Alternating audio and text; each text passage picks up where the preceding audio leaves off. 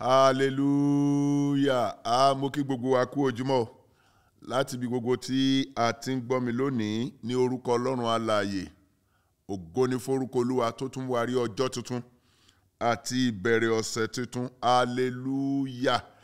Gẹ́gẹ́ bí ṣe wa, ẹ jẹ́ á gbóhùn wa sókè ká dúpẹ́ lọ́wọ́ Ọlọ́run láàárọ̀ yìí fún ìdásí ẹ̀mí wa. Lamentation chapter 3 verse 22. Ó ní ìfẹ́ Ọlọ́run tí kì í yẹ̀ ní ó jẹ́ àṣègbé tán, àánú rẹ̀ ò sì lópin. Olúwa dúpẹ́ o. A dúpẹ́ fún àánú rẹ̀ tó dá wa sí, ó kà wá mọ́ àwọn alààyè lónìí. Olúwa, mo dúpẹ́ lórí ara mi, lórí aya mi, lórí àwọn ọmọ mi. Mo dúpẹ́ lórí gbogbo ẹbí kọ̀ọ̀kan, lórí gbogbo ìdílé tó wà lórí ètò Ohùn Olúwa lónìí. Alààyè nìkan ló lè wà lórí ètò Ohùn Olúwa. Olúwa dúpẹ́ fún ìdásí ẹ̀mí o. Ẹ kà wá mọ́ àwọn alààyè láàárọ̀ yìí. Olúwa ẹ ṣé o. Ògo ni forúkọ Olúwa. Jésù Kristi Olúwa wa. Àmín. Àmín lórúkọ Jésù. Jẹ́ a tún dúpẹ́ lọ́wọ́ Ọlọ́run fún ìgbàlà ọkàn wa. A ò lè dúpẹ́ tán. Ẹ jẹ́ á dúpẹ́. Bí ò bá wá sí Kristi inú wa, irú ayé wo làbá gbé, ibo làbá wà. Olúwa, mo dúpẹ́ o fún ìgbàlà ọkàn mi. Mo dúpẹ́ o fún ìgbàlà ọkàn aya mi, ìgbàlà ọkàn àwọn ọmọ mi. Mo dúpẹ́ o fún ìgbàlà ọkàn gbogbo àwọn tó wà lórí ètò yìí lónìí. A dúpẹ́ tó gbà wá là. Ó gba aráyé là. A dúpẹ́ pé ó gbà wá kúrò lọ́wọ́ ìdálẹ́bi ẹ̀ṣẹ̀. Ó gbà wá kúrò lọ́wọ́ ikú ìparun. Olúwa ẹ ṣé o. Ògo ògo ògo ògo ní forúkọ Olúwa. Jésù Kristi Olúwa wa. Àmín. Àmín lórúkọ Jésù. Jẹ́ á dúpẹ́ lọ́wọ́ Ọlọ́run fún àwọn oore rẹ̀. Psalm 103 verse 2. Ó ní yìn Olúwa ìwọ ọkàn mi, má ṣe gbàgbé gbogbo oore rẹ̀. Olúwa, ọkàn mi yìn ọ́ láàárọ̀ yìí. Mo dúpẹ́ fún àwọn oore rẹ̀ lórí ayé mi, lórí aya, lórí àwọn ọmọ. Mo dúpẹ́ fún àwọn oore rẹ̀ lórí ẹbí, lórí ìjọ. Mo dúpẹ́ lórí gbogbo ọkàn tó wà lórí ètò yìí lónìí. A dúpẹ́ fún oore rírí jẹ, oore rírí mu, oore ìpamọ́, oore ààbò. À ń lọ láyọ̀, à ń bọ̀ láyọ̀, à ń sùn, à ń jí láyọ̀. A dúpẹ́ fún oore ìrànlọ́wọ́. A dúpẹ́ fún àtìlẹ́yìn. A dúpẹ́ fún ojú rere àti àánú rẹ̀. Olúwa ẹ ṣé o. Ògo ògo ní forúkọ yín. Àkàkà tán lóore yín o. A dúpẹ́. Olúwa gba ọpẹ́ wa. Jésù Kristi Olúwa wa. Àmín. Àmín lórúkọ Jésù. Jẹ́ á tún dúpẹ́ lọ́wọ́ Ọlọ́run láàárọ̀ yìí fún àwọn ìyanu ètò tí ń tinú ètò Ohùn Olúwa jáde sí wa. Ohùn Olúwa àtẹ̀yìnwá. Ẹ jẹ́ á dúpẹ́ lọ́wọ́ Ọlọ́run. Psalm 107 verse 15. Dávidi wípé èèyàn bá máa yin Olúwa nítorí oore rẹ̀ àti nítorí iṣẹ́ ìyanu rẹ̀ sí àwọn ọmọ ènìyàn. Olúwa dúpẹ́ o fún àwọn oore rẹ̀, fún àwọn ìyanu tó ń tinú ètò Ohùn Olúwa jáde. A dúpẹ́. Ẹ jẹ́ kó ohùn yín ó bọ́rẹ́lẹ̀. Ohùn yín ń ṣiṣẹ́ àmì, ó ń ṣiṣẹ́ ìyanu ńlá. Ohùn yín ń la ọ̀nà. Ohùn yín ń ṣẹ́gun fún wa. Ohùn yín fi wá lọ́kàn balẹ̀. Ohùn yín dáàbò bò wá. Ohùn yín pèsè fún wa. Ohùn yín ló mú wa tẹ̀síwájú. Olúwa ẹ ṣé o. A dúpẹ́ fún àwọn ẹ̀rí lọ́kan òjọ̀kan èyí tí àwọn èèyàn ti ń jẹ́ nípasẹ̀ ètò yìí. Olúwa ẹ̀yin lóníṣẹ́ àrà. Àfọpẹ́ àti ìyìn forúkọ yín. Olúwa gba ọpẹ́ wa o. Jésù Kristi Olúwa wa. Àmín. Àmín lórúkọ Jésù. Jẹ́ á tún dúpẹ́ lọ́wọ́ Ọlọ́run. Jẹ́ á fọpẹ́ ṣáájú láàárọ̀ yìí fún àwọn ìbùkún tí ó tinú ètò Ohùn Olúwa tòní jáde. Psalm 67 verses 5 to 7. Dávidi wípé jẹ́ kí gbogbo èèyàn kí ó yin Olúwa. Jẹ́ kí àwọn èèyàn kí ó yin ọ́. Onígbà náà ní ilẹ̀ yóò tó mú àsunkún rẹ̀ wá. Ó ní Olúwa tìkára rẹ̀ yóò bùkún fún wa. Gbogbo orílẹ̀-èdè, gbogbo àwọn ènìyàn yóò sì máa bẹ̀rù rẹ̀. A dúpẹ́ fún àwọn iṣẹ́ àmì àti iṣẹ́ ìyanu tí ó tinú ètò Ohùn Olúwa tòní jáde. Olúwa fọpẹ́ ṣáájú láàárọ̀ yìí. Olúwa gba ọpẹ́ wa o. Ọlọ́run ìyanu gba ìyìn wa. Ògo ni forúkọ Olúwa. Jésù Kristi Olúwa wa. Àmín. Àmín lórúkọ Jésù. Mo tún kí gbogbo wa káàbọ̀ sí àkọ́tún ètò Ohùn Olúwa tòní ọjọ́ Monday, ọjọ́ 15 oṣù kẹrin ọdún 2024. Hallelujah. A dúpẹ́ fún ìbẹ̀rẹ̀ ọ̀sẹ̀ tuntun. Mo sì ń kí àwọn tó ń darapọ̀ mọ́ wa fún ìgbà àkọ́kọ́ lónìí lórí ètò yìí. Mo ń kí wa káàbọ̀.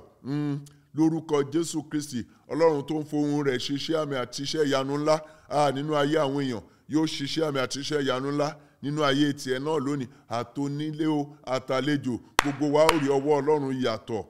Gbogbo ẹ̀bẹ̀ àdúrà tá a gbé wá síwájú Ọlọ́run lónìí, Olúwa ó fàánú ńlá rẹ̀ yanjú ẹ̀. Torí náà mo kí gbogbo wa káàbọ̀. Gbọ́ mi, ọ̀tún ọ̀tún ní Ohùn Olúwa sí àwa ọmọ rẹ̀ lójoojúmọ́. Kí ni àkòrí Ohùn Olúwa sí wa lónìí? Òun mo pè ní olórí ogun Olúwa, the commander of God's army. Olórí ogun Olúwa. Jẹ́ á ka Bíbélì Joshua chapter 5 verses 13 to 15. Joshua 5 verses 13 to 15 láti inú Yorùbá Contemporary Bible. Hallelujah. Bíbélì sọ pé nígbà tí Joshua súnmọ́ Jericho, ó wo òkè ó sì rí ọkùnrin kan tí ó dúró níwájú rẹ̀ pẹ̀lú idà ní ọwọ́ rẹ̀. Joshua sì tọ̀ ọ́ lọ ó sì bí pé ǹjẹ́ ìwọ wà fún wa tàbí fún ọ̀tá wa? Kì í ṣe fún èyíkéyìí, ó fèsì, ṣùgbọ́n gẹ́gẹ́ bí olórí ogun Olúwa ni mo wá nísinsìnyí. Nígbà náà ni Joshua sì wólẹ̀ níwájú rẹ̀ ní ìbẹ̀rù, ó sì bi í léèrè kí ni Olúwa ní sọ fún ìránṣẹ́ rẹ̀. Verse 15. Olórí ogun Olúwa sì dá a lóhùn pé bọ́ sálúbàtà ẹsẹ̀ rẹ kúrò ní ẹsẹ̀ rẹ, nítorí pé ibi tí ìwọ dúró sí yìí ilẹ̀ mímọ́ ni. Joshua sì ṣe bẹ́ẹ̀. Hallelujah. Jẹ́ n bẹ̀rẹ̀ báyìí pé ohùn Olúwa sí ọ lónìí, o ní láti rán olórí ogun ọ̀run rẹ̀ sí ọ. Ó fẹ́ rán sínú ayé rẹ, sínú ẹbí rẹ, sínú iṣẹ́ rẹ, sínú ìgbéyàwó. Gbọ́ mi, ológun lolúwa, Olúwa sì ní orúkọ rẹ̀. Hallelujah. Ọlọ́run lè rán áńgẹ́lì rẹ̀ gẹ́gẹ́ bí olórí ogun ọ̀run, áńgẹ́lì Máíkẹ́lì. Hallelujah. Òun fúnra rẹ̀ sì lè jẹ́, òun fúnra rẹ̀ lè wá, ó lè farahàn, torí pé kí ni? Òun ni commander-in-chief of the armed forces of heaven and earth. Òun ni olórí ogun ayé àti ọ̀run. Hallelujah. Àti ọ̀run ni olórí ogun yìí sá ti wá. Olórí ogun tó wá sí tó farahàn Joshua lónìí, àtọ̀run ló ti wá. Bíbélì sì sọ John chapter 3 verse 31. John 3:31. Ẹni tó ti ọ̀run wá tó tòkè wá, ó ga jù gbogbo ènìyàn lọ. He that cometh from above is above them all. Torí náà Ọlọ́run rán olórí ogun rẹ̀ sí ọ láti ọ̀run lónìí. Ǹjẹ́ kí nìdí tí Ọlọ́run fi rán olórí ogun rẹ̀? Ó rán sí Joshua àtàwọn ọmọ Ísírẹ́lì, ó sì rán sí ìwọ náà àti ẹbí rẹ lónìí. A wo ìdí 9 tí Ọlọ́run fi rán olórí ogun rẹ̀ wá, tí ó sì tún rán wá. Hallelujah. Ìdí àkọ́kọ́ ni pé láti bá ọ jà ogun ọjọ́ ọ̀la àti ogun ọjọ́ iwájú. God knows your tomorrow. He knows the next enemy. God knows the next battle. Ìwọ lè má mọ̀. I used to tell people, new level, new devil. Hallelujah. Bí bàbá sì ń tẹ̀síwájú níbi gíga, tí ìpele bá ti ń ga sí, bẹ́ẹ̀ ni èṣù á fẹ́ gbé ogun dìde. Ṣùgbọ́n the devil has lost the battle over your life. Hallelujah. Ọlọ́run rán olórí ogun rẹ̀ wá láti bá ọ jà ogun ọjọ́ iwájú, ogun ọjọ́ ọ̀la. Hallelujah. Kí ni ìdí kejì? Ó rán olórí ogun ọ̀run wá láti bá ọ jà ogun rírí àtogun àìrí. Àwọn ogun kan ń bẹ tó ṣe é fojú rí, àwọn kan tiẹ̀ ń bẹ tí ò ṣe é fojú rí. Ìbá jẹ́ nípa tara, ìbá jẹ́ nípa tẹ̀mí. Mo sọ ní orúkọ Olúwa, Olúwa ó bá ọ jagun ṣẹ́gun lórúkọ Jésù. Ọ̀tá ò ní borí rẹ, ọ̀tá ò ní yọ̀. Bó bá nígbàgbọ́ ńlá, ṣàmì ńlá. Ìdí kẹta tí Ọlọ́run fi rán olórí ogun ọ̀run rẹ̀ wá, òun ni fún ìṣẹ́gun láì jagun. Ìṣẹ́gun láì jagun. Hallelujah. Ìṣẹ́gun láì jagun. 2 Chronicles chapter 20 verse 17. 2 Chronicles 20:17. Ọlọ́run sọ fún àwọn ọmọ Júdà, ó lẹ́yìn ò nílò àti jà nínú ogun yìí. Olúwa ó jà fún yín torí pé kí ni? Ogun náà ti Ọlọ́run ni. Hallelujah. That battle is the Lord's battle, and he has sent his angel from heaven to come and help you fight it and give you victory. Kí nìdí kẹrin tí ó fi rán, tó gbọ́dọ̀ fi rán olórí ogun ọ̀run rẹ̀ wá? Òun ni fún ìṣẹ́gun pẹ̀lú ìrọ̀rùn. Láti fún ọ ní ìṣẹ́gun pẹ̀lú ìrọ̀rùn. Hallelujah. Ó borí pẹ̀lú ìrọ̀rùn. Ìdí karùn-ún, òun ni fún ìṣẹ́gun láì farapa. Ò ní faragbọgbẹ́ o, ò ní faragbọ́ta o, nítorí pé kíni? Olórí ogun ọ̀run ni ó bọ́ jagun. Hallelujah. You will be resting in the battles of your life, and you will watch all your enemies being destroyed and being defeated. Can I hear your amen? Hallelujah. Ìṣẹ́gun láì farapa. Number 6, ìdí kẹfà, òun ni fún ìṣẹ́gun pẹ̀lú ìkógun àwọn ọ̀tá rẹ. Ọlọ́run fẹ́ kó ṣẹ́gun kó sùn kó ìkógun wọn. All the blessings, all the resources of your enemies, they are coming into your hands. Àwọn ọmọ ará Júdà nígbà tí wọ́n kógun tán, nígbà tí wọ́n ṣẹ́gun tán, fún odidi ọjọ́ 4 ni wọ́n fi ń kó ìkógun. Hallelujah. Ìwọ náà ó kó ìkógun ọ̀tá rẹ. Lẹ́yìn àdúrà yìí lórúkọ Jésù, bẹ́ẹ̀ ni kórí. ìdí keje tí Ọlọ́run gbọ́dọ̀ fi rán olórí ogun ọ̀run rẹ̀ wá, òun ni láti mú ọ borí àwọn ọ̀tá alágbára. Fún bíborí àwọn ọ̀tá alágbára. Gbọ́ mi, àwọn Ọlọ́run ti rí pé àwọn ọ̀tá kan ń bẹ tó lágbára jù ọ lọ. Wọ́n lè lówó jù ọ lọ, wọ́n nípò jù ọ lọ, wọ́n ní influence jù ọ lọ, wọ́n lágbára jù ọ lọ. Ṣé o mọ̀ pé àwọn kan wà bẹ́ẹ̀, àwọn tó fọwọ́ ọlá gbani lójú? Ṣùgbọ́n Ọlọ́run rán olórí ogun rẹ̀ sínú ayé rẹ, sínú ọ̀rọ̀ rẹ lónìí láti bá ọ borí àwọn ọ̀tá alágbára, ó sì ṣẹ́gun wọn lórúkọ Jésù. Bẹ́ẹ̀ ni kórí. Ìdí kẹjọ tí Ọlọ́run fi rán tó gbọ́dọ̀ fi rán olórí ogun rẹ̀ látọ̀run wá, òun ni láti mú ọ borí ogun pátápátá. Hallelujah. Ọlọ́run ò fẹ́ kí ogun kankan borí rẹ, ó fẹ́ kó o borí gbogbo ogun. Ọlọ́run ò fẹ́ kọ́ta borí rẹ, ó fẹ́ kó o borí gbogbo ogun pátápátá. Kò sí gbogbo ayé rẹ ṣe pọ̀ tó, lórúkọ Jésù Olúwa ó mú ọ borí gbogbo wọn láìkó kan. Ṣàmì bí ẹni tó gbàgbọ́. Number 9, ìdí kẹsàn-án, òun ni láti fún ọ ní ìsinmi lọ́wọ́ ogun pátápátá. Láti fún ọ ní ìsinmi lọ́wọ́ ogun pátápátá. Gbọ́hun tí Isaiah wí, Isaiah orí 40, Isaiah chapter 40 and verse 2. Hallelujah. Ọjọ́ ìsinmi ẹnìkan lónìí o. Mo lọ́jọ́ ìsinmi lọ́wọ́ ogun rẹ lónìí o. Isaiah chapter 40, jẹ́ ká verses 1 and 2. Ó ní ẹ tù ú nínú, ẹ tù ènìyàn mi nínú, ni Ọlọ́run yín wí. Sọ̀rọ̀ pẹ̀lẹ́pẹ̀lẹ́ fún Jerúsálẹ́mù, kí o sì kéde fún pé iṣẹ́ àṣekára rẹ̀ ti parí, àti pé a ti san gbèsè ẹ̀ṣẹ̀ rẹ̀, pé ó ti rí gbà lọ́wọ́ Ọlọ́run ní ìlọ́po méjì. Hallelujah. Ẹ̀dá Bíbélì mi sọ fún pé ẹ kéde fún pé ogun jíjà rẹ̀ tán. Pé ogun jíjà rẹ̀ tán. Lónìí mo sọ ní orúkọ Olúwa, ogun jíjà rẹ̀ parí o. Bíbélì mímọ́ sọ bẹ́ẹ̀. Ó ní ẹ bá Jerusalem sọ̀rọ̀ pẹ̀lẹ́pẹ̀lẹ́, ẹ ké sí pé ogun jíjà rẹ̀ ti parí. Lẹ́yìn àdúrà yìí lónìí, torí pé Ọlọ́run rán olórí ogun rẹ̀ sórí ọ̀rọ̀ rẹ, ogun jíjà rẹ kó máa dópin o, ogun jíjà rẹ kó máa parí. Olúwa ó fún ọ ní ìsinmi pátápátá lọ́wọ́ ogun lórúkọ Jésù. Bẹ́ẹ̀ ni kórí o. Àkókò tó láti gbàdúrà. Fi ìtara gbàdúrà láàárọ̀ ìsọ pé Olúwa rán olórí ogun ọ̀run sí mi láti bá mi jà gbogbo ogun ayé mi látòní lọ. Ẹ porúkọ Jésù, ẹ gbàdúrà.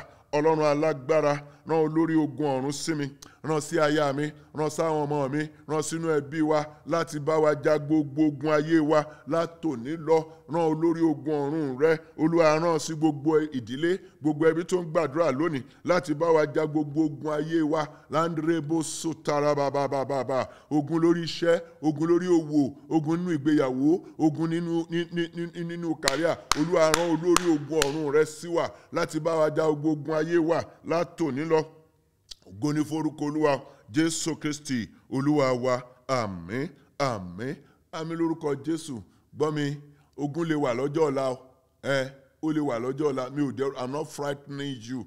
Torí pé kí ni, ọjọ́ ọ̀la rẹ̀ ládùn, ológo ó sì láyọ̀. Hallelujah. Èmi a sì máa sọ pé bí ògo bá ṣe pọ̀ tó, bẹ́ẹ̀ lógun ṣe ń pọ̀ tó. Ṣùgbọ́n the devil has lost the battle over your life. Ògo ọjọ́ ọ̀la rẹ̀ ó sì farahàn. Gbàdúrà. Olúwa rán olórí ogun ọ̀run rẹ̀ láti bá mi jà àwọn ogun ọjọ́ ọ̀la mi. Ẹ porúkọ Jésù, ẹ gbàdúrà. Ọlọ́run alágbára, rán olórí ogun ọ̀run rẹ̀ láti bá mi jà ogun ọjọ́ ọ̀la mi. Kó bá àwọn ọmọ mi jà ogun ọjọ́ ọ̀la wọn, kó bá aya mi jà ogun ọjọ́ ọ̀la rẹ̀. Olúwa rán olórí ogun ọ̀run rẹ̀ láti bá gbogbo wa gẹ́gẹ́ bí ẹbí, gẹ́gẹ́ bí ẹnì kọ̀ọ̀kan bá wa jà gbogbo ogun ọjọ́ ọ̀la wa. Ogun ọjọ́ ọ̀la lórí iṣẹ́, lórí òwò, lórí ìgbéyàwó, lórí project, lórí kàríà, lórí ẹ̀kọ́. Olúwa rán olórí ogun ọ̀run rẹ̀ láti bá wa jà ogun ọjọ́ ọ̀la wa. Láńdrébó sùtà, èdèdè kètèkè rúbó sókàrà bàbà. Ogun ọjọ́ ọ̀la nínú iṣẹ́ ìránṣẹ́. Olúwa rán olórí ogun rẹ̀ láti bá wa jà gbogbo ogun ọjọ́ ọ̀la wa. Ògo ni forúkọ Olúwa Jésù Kristi Olúwa wa. Àmín, àmín, àmín lórúkọ Jésù. Ẹ gbàdúrà. Olúwa rán olórí ogun ọ̀run rẹ̀ láti bá mi jà gbogbo ogun tí mo rí àti ogun tí mi ò rí, ogun rírí àti ogun àìrí látòní lọ. Ọ̀tá ò gbọ́dọ̀ borí mi. Ẹ porúkọ Jésù, ẹ gbàdúrà. ọlọ́run alágbára rán olórí ogun ọ̀run rẹ láti bá mi jà gbogbo ogun tí mo rí, ogun rírí àtogun àìrí látòní lọ. Ọ̀tá ò gbọ́dọ̀ borí mi o, ọ̀tá ò gbọ́dọ̀ borí aya mi o, gbọ́dọ̀ borí àwọn ọmọ mi o. Olúwa rán olórí ogun rẹ láti bá wa jà gbogbo ogun tá a rí àtogun tá a ò rí, lórí iṣẹ́, lórí òwò, lórí ìgbéyàwó, lórí kàríà, lórí project, nínú iṣẹ́ ìránṣẹ́, ogun rírí àtogun tá a ò rí. Olúwa rán olórí ogun ọ̀run rẹ láti bá wa jà gbogbo ogun ayé wa látòní lọ. Ògo ni forúkọ Olúwa Jésù Kristi Olúwa wa, àmín. Àmín lórúkọ Jésù. Mo gbàdúrà ọ̀tá ò ní borí rẹ. Mo ní ogun oríire, ogun àìrí ò ní borí rẹ lórúkọ Jésù. Bẹ́ẹ̀ ni kórí. Mo fẹ́ kó gbàdúrà láàárọ̀ yìí. Gbogbo ogun tó kọjá agbára mi, tó dojú kọ mí, Olúwa rángẹ́lì rẹ láti jà wọ́n fún mi lẹ́sẹ̀kẹsẹ̀. Ẹ porúkọ Jésù, ẹ gbàdúrà. Ọlọ́run alágbára, gbogbo ogun tó kọjá agbára mi, tó dojúkọ mi, tó dojúkọ aya mi, tó dojúkọ àwọn ọmọ mi, Olúwa rángẹ́lì rẹ láti bá wa jà gbogbo ogun yìí látòní lọ. Olúwa rángẹ́lì rẹ láti bá wa jà gbogbo ogun yìí fún wa lẹ́sẹ̀kẹsẹ̀. Rángẹ́lì rẹ lẹ́sẹ̀kẹsẹ̀. Rángẹ́lì rẹ, ogun tó kọjá agbára mi nínú iṣẹ́, nínú òwò, nínú ìgbéyàwó, ogun tó kọjá agbára mi lórí project, lórí kọ́ńtrátì, lórí ẹ̀kọ́. Ọlọ́run alágbára, rángẹ́lì rẹ láti jà fún mi lẹ́sẹ̀kẹsẹ̀.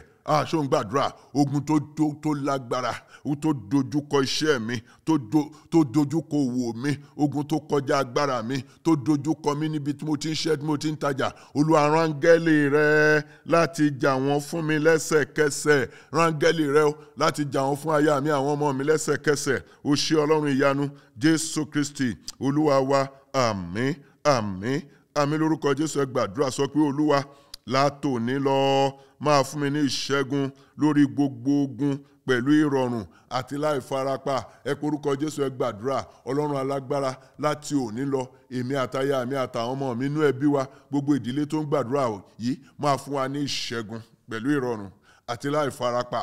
Mú wa borí gbogbo ogun pẹ̀lú ìrọ̀rùn àti láì farapa. Landrebo suta. Olúwa fún wa ní ìṣẹ́gun lórí gbogbo ogun pẹ̀lú ìrọ̀rùn àti láì farapa. Ìṣẹ́gun pẹ̀lú ìrọ̀rùn àti láì farapa fún èmi àtaya mi àtàwọn ọmọ mi. Ìṣẹ́gun pẹ̀lú ìrọ̀rùn àti láì farapa fún gbogbo ìdílé, gbogbo ọkàn tó ń gbàdúrà yìí. O ṣé Ọlọ́run ìyanu Jésù Kristi Olúwa wa, àmín, àmín, àmín lórúkọ Jésù. Gbàdúrà. Olúwa, bó o bá ti ń ṣẹ́gun fún mi, máa fún mi ní ìkógun àwọn ọ̀tá mi látòní lọ. Máa fi dúkìá wọn lé mi lọ́wọ́. Ẹ porúkọ Jésù, ẹ gbàdúrà. Ọlọ́run alágbára, bó o bá ti ń ṣẹ́gun fún mi, tó ń ṣẹ́gun fún aya mi, tó ń ṣẹ́gun fún àwọn ọmọ mi, Olúwa máa fún wa ní ìkógun àwọn ọ̀tá wa látòní lọ. Fi dúkìá wọn lé wa lọ́wọ́. Fi dúkìá àwọn ọ̀tá wa lé wa lọ́wọ́. Landrebo sutara baba. Bó o bá ti ń jagun ṣẹ́gun fún wa, Olúwa máa fún wa ní ìkógun àwọn ọ̀tá wa. Máa fi dúkìá wọn lé wa lọ́wọ́ láti òní lọ. O ṣé Ọlọ́run ìyanu Jésù Kristi Olúwa wa, àmín, àmín, àmín lórúkọ Jésù. Ìdí tí Ọlọ́run fi rán olórí ogun rẹ̀, balógun ogun ọ̀run tó fi rán ni pé ó fẹ́ fi ogun ọ̀run jà àwọn ọ̀tá rẹ̀. Gbàdúrà. Gbogbo ọ̀tá alágbára tó ń gbógun tì mí, Olúwa fogun ọ̀run kọlù wọ́n, pa wọ́n run pátápátá láìkó kan. Ẹ porúkọ Jésù, ẹ gbàdúrà. Ọlọ́run alágbára, mo gbàdúrà láàárọ̀ yìí. Gbogbo ọ̀tá alágbára tó ń gbógun tì mí, tó ń gbógun táyà mi, tó ń gbógun táwọn ọmọ mi, tó ń gbógun ti ìgbéyàwó mi, tó ń gbógun ti iṣẹ́ ìránṣẹ́ tó gbélé mi lọ́wọ́, Olúwa fogun ọ̀run kọlù wọ́n. Lẹ́sẹ̀kẹsẹ̀ pa wọ́n run pátápátá láìkó kan. Pa wọ́n run pátápátá láìkó kan. Gbàdúrà. Gbàdúrà fún iṣẹ́ rẹ. Gbàdúrà fún òwò rẹ. Gbàdúrà fún àwọn ọmọ rẹ. Gbogbo ọ̀tá alágbára tó ń gbógun ti iṣẹ́ mi, tó ń gbógun ti òwò mi, tó ń gbógun ti orísun àtijẹ àtimú mi, Olúwa fogun ọ̀run kọlù wọ́n. Pa wọ́n run pátápátá láìkó kan. Lande indrebo sutaraba la brazu zaka rubo shataya baba lendededededede. Gbogbo ọ̀tá alágbára tó ń gbógun ti iṣẹ́ ìránṣẹ́ tó gbélé mi lọ́wọ́, tó ń gbógun ti ìjọ yìí, tó ń gbógun ti ìdílé kọ̀ọ̀kan lábẹ́ ohùn mi lónìí, Olúwa fogun ọ̀run kọlù wọ́n o. Pa wọ́n run pátápátá láìkó kan. O ṣé Ọlọ́run ìyanu Jésù Kristi Olúwa wa, àmín, àmín lórúkọ Jésù. Ẹ gbàdúrà. Olúwa, báyọ̀ kí ìdojúkọ mi ti pọ̀ tó, jẹ́ máa tinú ìṣẹ́gun bọ́ sínú ìṣẹ́gun látòní lọ. kò jù bẹ́ẹ̀ lọ ẹ pé orúkọ Jésù ẹ gbàdúrà. Ọlọ́run alágbára, it doesn't matter how much the challenges of life may be, let me continue to go from victory to victory, from victory to victory. Báyọ̀ ogun kí ìdojúkọ ti pọ̀ tó fún èmi tàbáyà mi tàbáwọn ọmọ mi nínú ẹbí wa nínú ìjọ yìí nínú ìdílé kọ̀ọ̀kan lábẹ́ omi. Olúwa jẹ́ ká máa tinú ìṣẹ́gun bọ́ sínú ìṣẹ́gun, jẹ́ ká máa tinú ìṣẹ́gun bọ́ sínú ìṣẹ́gun. Kò ní fi ṣe bí ìdojúkọ ṣe pọ̀ tó láti òní lọ. Olúwa jẹ́ kí èmi àti àwọn ọmọ àtaya mi, gbogbo ẹbí mi, gbogbo ìdílé tó ń gbàdúrà yìí, jẹ́ ká máa tinú ìṣẹ́gun bọ́ sínú ìṣẹ́gun. Let us go from one level of victory to another. Oh Lord God, as from today, ó ṣé Ọlọ́run ìyanu, Jésù Kristi Olúwa wa. Àmín, àmín, àmín lórúkọ Jésù. Náà Ọlọ́run rán olórí ogun rẹ̀ láti ọ̀run rán sí Joshua láti bá a jà a particular warfare ni. There was a battle coming. Ogun lẹ̀ Jẹ́ríkò ni. Ọlọ́run ti rí ogun yìí ṣáájú Joshua àtàwọn ọmọ Israẹli, ṣùgbọ́n ó rán olórí ogun ọ̀run rẹ̀ wá láti bá a jà ogun náà. What is that particular battle? Mo fẹ́ kó gbàdúrà láàárọ̀ yìí. Olúwa rán olórí ogun ọ̀run rẹ̀ láti bá mi jà ogun yìí. Mention that battle unto God. Ẹ pe orúkọ Jésù ẹ gbàdúrà. Limbrozu zaka robo shata baba. Olúwa alágbára. Ọlọ́run alágbára rán olórí ogun rẹ̀. Olórí ogun ọ̀run rẹ̀ Olúwa rán láti bá mi jà ogun yìí. Ogun àìríṣe yìí, ogun àìrómọbí yìí, ogun àìlówó lọ́wọ́ yìí, ogun gbèsè yìí, ogun àìríṣẹ́ṣe yìí, ogun àmúbọ̀ yìí, ogun ìyàgàn yìí. Olúwa rán olórí ogun ọ̀run rẹ̀. Ande kerebo láti bá mi jà ogun àìsàn yìí. Landrebo sotara baba. Ogun ìpọ́njú bá mi jà. Rán olórí ogun rẹ̀ láti bá mi jà ogun yìí. Ó ṣé Ọlọ́run ìyanu, Jésù Kristi Olúwa wa. Àmín, àmín, àmín lórúkọ Jésù. Hallelujah. Isaiah 40 verse 2 ta kàlẹ́ kan. Ó ní ẹ bá Jerusalem sọ̀rọ̀ pẹ̀lẹ́pẹ̀lẹ́ nínú Bíbélì mímọ́. Ẹ ké sí pé ogun jíjà rẹ̀ ti parí. Sọ fún Olúwa fún mi ní ìsinmi pátápátá lọ́wọ́ gbogbo ogun tó ń jà mí látòní lọ. Fún mi ní ìfọ̀kànbalẹ̀. Jẹ́ kí gbogbo ogun ayé mi, ogun jíjà mi jẹ́ ó parí. Lẹ́yìn àdúrà yìí, ẹ pe orúkọ Jésù ẹ gbàdúrà. Ọlọ́run alágbára, mo gbàdúrà láàárọ̀ yìí o. Olúwa fún mi ní ìsinmi pátápátá lọ́wọ́ gbogbo ogun tó ń jà mí. Jẹ́ kí ogun jíjà parí nínú ayé mi, nínú ayé aya mi, nínú ayé àwọn ọmọ mi, ní lórí iṣẹ́ ìránṣẹ́. Ogun jíjà jẹ́ ó parí. Olúwa fún mi ní ìsinmi pátápátá. Fún mi ní ìsinmi, fún mi ní ìfọ̀kànbalẹ̀. Fún aya mi, àwọn ọmọ mi, fún wọn ní ìsinmi ìfọ̀kànbalẹ̀. Gbogbo ẹ̀kan tó ń gbà, gbogbo ẹbí tó ń gbàdúrà fún wa ní ìsinmi pátápátá lọ́wọ́ ogun. Olúwa fún wa ní ìsinmi pátápátá lọ́wọ́ ogun. Ó ṣé Ọlọ́run ìyanu, Jésù Kristi Olúwa wa. Àmín, àmín lórúkọ Jésù. Now àti débi àdúrà ojú àwòlà òfin gbọbẹ̀. Do it yourself. Prayer part 1. Present your personal supplications unto the Lord. Ẹ pe orúkọ Jésù ẹ gbàdúrà. Lendre endo prozuzaka rubo shata baba. Olúwa nawọ́ àánú ńlá rẹ sí mi lónìí o. Fi àánú ńlá rẹ yanjú gbogbo ọ̀rọ̀ ayé mi, ọ̀rọ̀ aya mi, ọ̀rọ̀ àwọn ọmọ mi. Olúwa àánú ńlá ni mo bẹ̀bẹ̀ fún lónìí. Olúwa mo fẹ́ rí ọwọ́ àánú ńlá rẹ ní gbogbo ọ̀rọ̀ mi fún ìyípadà ológo lónìí. Ọwọ́ àánú ńlá rẹ sórí ayé mi, sórí aya mi, sórí àwọn ọmọ mi. Ọwọ́ àánú ńlá rẹ sórí iṣẹ́ tó gbélé mi lọ́wọ́ fún ìyípadà ológo. Lambra andebro zuzeke robo shataya. Ó ṣé Ọlọ́run ìyanu, Jésù Kristi Olúwa wa. Àmín, àmín, àmín lórúkọ Jésù. Now àdúrà ojú àwòlà òfin gbọbẹ̀. Part B. Do it yourself part B rè. Fẹ́ kó fi ọ̀nà rẹ lé Olúwa lọ́wọ́ lónìí. Ṣé o rìnrìn àjò ni? Fi iṣẹ́ rẹ, òwò rẹ, fi kàríà rẹ, fi ìdáwọ́lé rẹ, fi ìfojúsùn rẹ lé Olúwa lọ́wọ́ lónìí. Psalm 37 verse 5. Ó ní fi ọ̀nà rẹ lé Olúwa lọ́wọ́, gbẹ́kẹ̀lé pẹ̀lú. Yóò sì ṣe ohun tó yẹ, yóò sì mú ṣẹ. Eliasiri gbàdúrà. Genesis 24 verse 12. Ó ní Olúwa ṣe ọ̀nà mi rere lónìí. Àánú ńlá rẹ fi hàn fún mi. Ìfẹ́ ńlá rẹ tí kì í yẹ̀ fi hàn fún mi lónìí. Mo fẹ́ kí wọn náà fi ọ̀nà rẹ lé Olúwa lọ. Porúkọ Jésù gbàdúrà sọ pé Olúwa ṣe ọ̀nà mi rere lónìí o. Ṣe ọ̀nà mi ní rere lónìí. Ẹ porúkọ Jésù ẹ bẹ̀rẹ̀ sí ní gbàdúrà. Ọlọ́run alágbára, ṣe ọ̀nà mi ní rere lónìí. Ọ̀nà aya mi, ọ̀nà àwọn ọmọ mi. Ṣe ọ̀nà wa ní rere lónìí. Nínú iṣẹ́, nínú òwò, nínú ẹ̀kọ́, nínú ìdáwọ́lé, nínú iṣẹ́ ìránṣẹ́, gbogbo wa nínú ẹbí wa. Olúwa ṣe ọ̀nà wa ní rere lónìí o. Olúwa tọ́ ìṣiṣẹ́ wa lónìí o. Olúwa jẹ́ amọ̀rìn lónìí o. Má jẹ́ ṣìrìn, má jẹ́ àṣìṣe lónìí o. Má jẹ́ àṣìwé, má jẹ́ àṣìsọ o. Olúwa dáàbò rẹ bò mí lónìí o. Nílé ni mo wà ní, lóko ni, nírìn àjò ni, níbi gbogbo. Olúwa fààbò rẹ bò mí lónìí. Fi bò aya mi, fi bò àwọn ọmọ mi lónìí o. Olúwa fààbò rẹ bò wá lónìí. Olúwa ṣe ojú rere tí ò wọ́pọ̀ sí wa lónìí. Jẹ́ a bá ojú rere rẹ pàdé. Jẹ́ a bá ojú rere àwọn èèyàn pàdé. Fi àánú ńlá rẹ Olúwa fi bá wa ṣe lónìí. Olúwa tì wá lẹ́yìn, tì mí lẹ́yìn lónìí lórí ìránṣẹ́ mi, tí aya mi, àwọn ọmọ mi lẹ́yìn, lórí gbogbo ìdáwọ́lé wọn, lórúkọ Jésù. Bẹ́ẹ̀ ni kórí. Olúwa tọ́ ìṣiṣẹ́ wa lónìí o. Let us be at the right place at the right time before the right people. Olúwa jẹ́ kí ohun gbogbo ṣiṣẹ́, jẹ́ kí ohun rere gbogbo ṣeéṣe fún wa lónìí lórúkọ Jésù. Mú ìdíwọ́ kúrò, mú ìdènà kúrò, mú ẹ̀tì kúrò. O ṣé Ọlọ́run ìyanu Jésù Kristi Olúwa wa. Àmín, àmín, àmín lórúkọ Jésù. Ẹ̀yin èèyàn yìí bẹ́ẹ̀ ti wí, kó rí bẹ́ẹ̀ lórúkọ Jésù Kristi.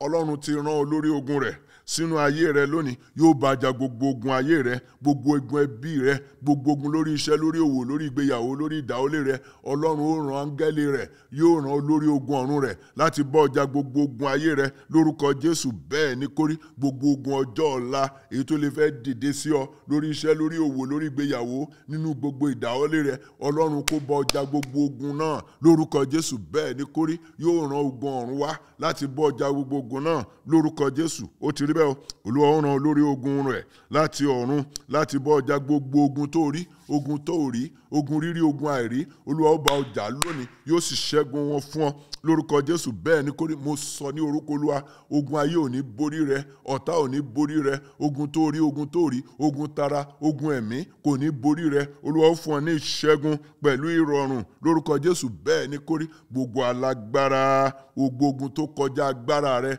tó dojúkọ ayé rẹ, tó dojúkọ iṣẹ́ òwò, tó dojúkọ ìgbéyàwó rẹ, tó dojúkọ àwọn ọmọ rẹ lórúkọ Jésù. Ó yá, ogun ọ̀run kó palẹ̀ wọn mọ́. Mo lógun ọ̀run kó máa palẹ̀ wọn mọ́ lórúkọ Jésù. Bẹ́ẹ̀ ni kórí. Olúwa ó rán áńgẹ́lì rẹ̀ láti gbọ́jà gbogbo àwọn ogun ayé rẹ lẹ́sẹ̀kẹsẹ̀. Ọ̀tá ò ní borí rẹ o, ọ̀tá ò ní yọ ọ́ lórúkọ Jésù. Bẹ́ẹ̀ ni kórí.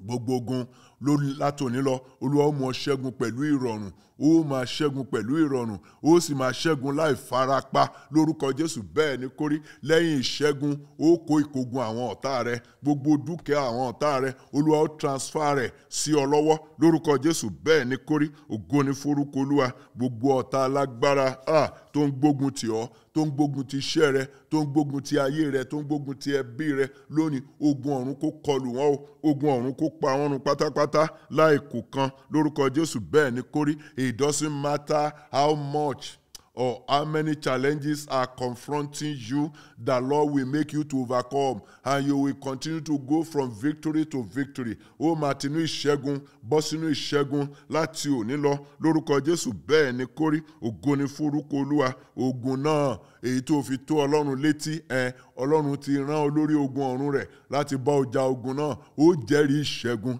I say you will give testimonies of victory in the name of Jesus. Mo sọ ní orúkọ Olúwa, láti òní lọ, Olúwa fún ọ ní ìsinmi pátápátá lọ́wọ́ ogun. Láti òní lọ, a ké sí ọ pẹ̀lú ọ̀rọ̀ Ọlọ́run pé ogun jíjà rẹ parí, ogun jíjà rẹ ti parí lórúkọ Jésù. Ó ní ìsinmi, ó sì ní ìfọ̀kànbalẹ̀, ó kọrin ìṣẹ́gun lórúkọ Jésù. Bẹ́ẹ̀ ni kórí o. Ohun rere gbogbo àdúrà tó gbé síwájú Ọlọ́run lónìí gẹ́gẹ́ bí abẹ́ àdúrà, all your personal supplications, the Lord will grant all of them in the name of Jesus. He will answer you beyond your request today. Olúwa ó fún ọ ju ìbéèrè rẹ lọ lónìí lórúkọ Jésù. All your plans for today will succeed.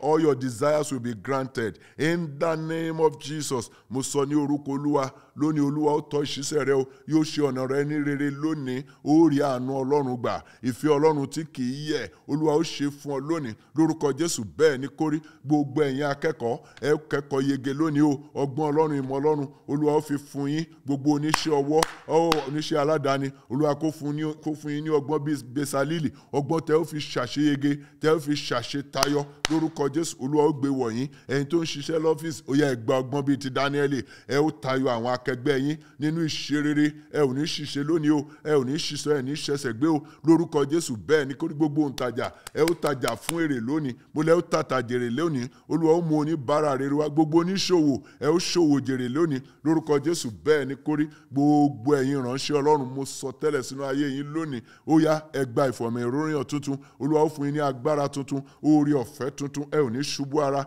ẹ ò ní ṣubú ẹ̀mí lórúkọ Jésù. Bẹ́ẹ̀ ni kó rí gbogbo ẹni tó rìnrìn àjò lónìí lórí ilẹ̀ ni, lórí òfurufú ni, lábẹ́ omi ni, anywhere you are today, Ọlọ́run kó bá yín rìnrìn àjò náà lórúkọ Jésù. Bẹ́ẹ̀ ni kó rí ẹ ò ní kú sọ́nà bí èéfín o, ẹ ó lọ láyọ̀, ẹ ó bọ̀ láyọ̀. Ọjọ́ ayọ̀ lọ́jọ́ òní jẹ́ fún yín lórúkọ Jésù. Bẹ́ẹ̀ ṣe ń jáde lọ ẹ fẹ́ kúnrẹ́rẹ́ ayọ̀ àti ẹ̀kúnrẹ́rẹ́ ìbùkún wọlé. Ó ti rí bẹ́ẹ̀ o. Ògo ni forúkọ Olúwa, ògo ni forúkọ Olúwa, ògo ni forúkọ Olúwa. Jésù Kristi Olúwa wa. Àmín, àmín, àmín lórúkọ Jésù Kristi. Hallelujah. Mo kí gbogbo wa kú oríire o pé a wà lórí ètò Ohùn Olúwa tòní. A dúpẹ́ lọ́wọ́ Ọlọ́run. Hallelujah. Gbọ́ mi, àwa tá ò bá ti subscribe sí YouTube channel wa, please subscribe today. The name is Freedom Arena TV. Hallelujah. And please encourage all others that you are sharing this program with to always subscribe so that they will always be receiving notifications. Yóò dára fún wa lórúkọ Jésù. Mo sì fẹ́ ká máa tẹ like buttons, ká sì máa share ìpàdé yìí. Ẹ jẹ́ á máa pín ẹ̀rí wa. A dúpẹ́ lọ́wọ́ Ọlọ́run fún àwọn tó ń fẹ́ rí tí wọ́n ránṣẹ́. Mo sì mọ̀ pé ìwọlẹ̀ rí kan lórúkọ Jésù. We will soon read your testimonies. Àwa tá a bá ní ẹ̀rí, ẹ jẹ́ á fi ẹ̀rí wa ṣọwọ́ sí email address tó wà lórí screen wa tàbí by WhatsApp text message to the number on our screen. Yóò dára fún wa lórúkọ Jésù Kristi alààyè. How to máa pàdé lọ́la ní ìwòye ọ̀la lórí àkọ́tún ètò Ohùn Olúwa lákòókò kan náà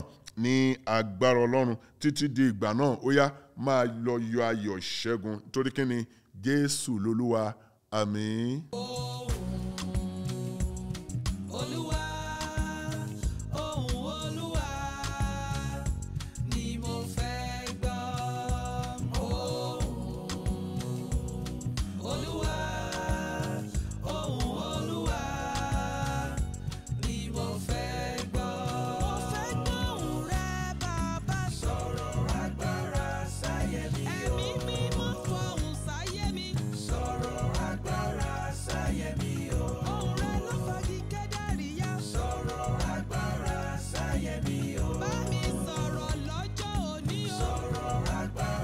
Sáyé mi o.